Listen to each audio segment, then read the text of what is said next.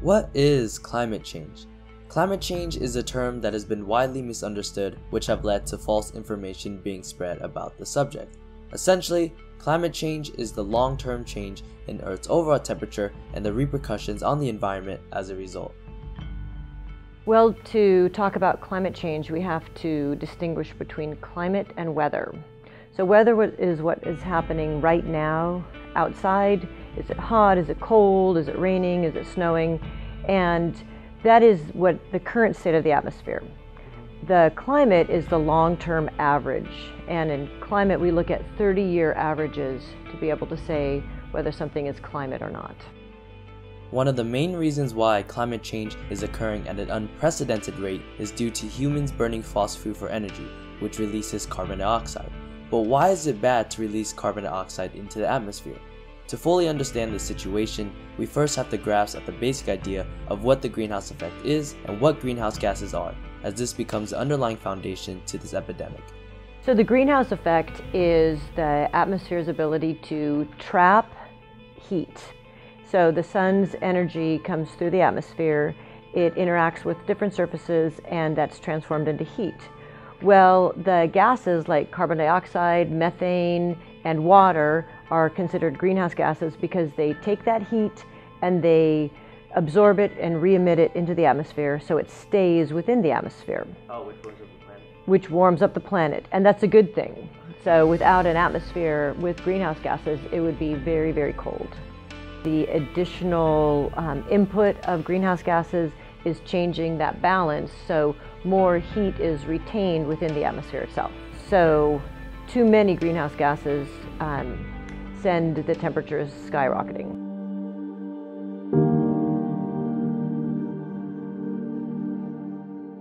Is it correct that the satellite data over the last 18 years demonstrate no significant warming?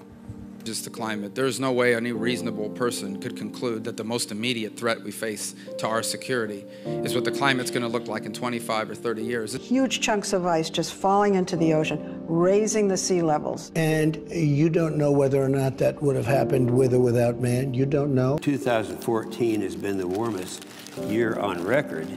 I asked the chair, you know what this is? It's a snowball. And that's just from outside here. So it's very, very cold out, very unseasonal. So Mr. President, catch this.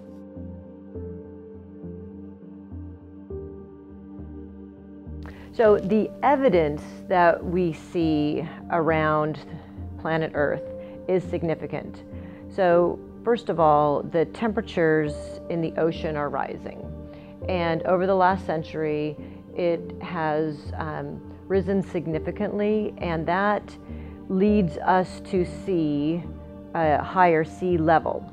So that's not only because of more water within the ocean, but also warmer water expands. And so we have what we call thermal expansion, so rising seas. And the temperatures also in this last even 30 years are significantly higher. Since 2014, we've had our hottest years on record.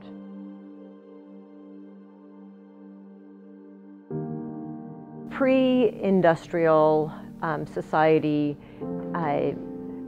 during that time, trees and plants did just fine. They don't need fossil fuels from our emissions to do better.